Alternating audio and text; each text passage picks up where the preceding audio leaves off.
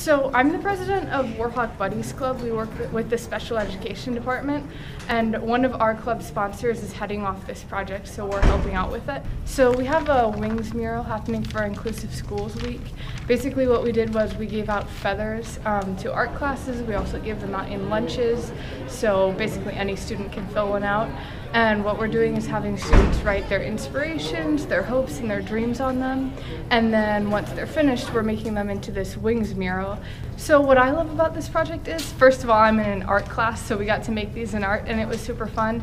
And then I also love to see all the different things that inspire students or what they want to do at Madison, because nobody has exactly the same hopes and dreams as I do. So being able to see all the diversity we have in Madison and how we all include each other is really great.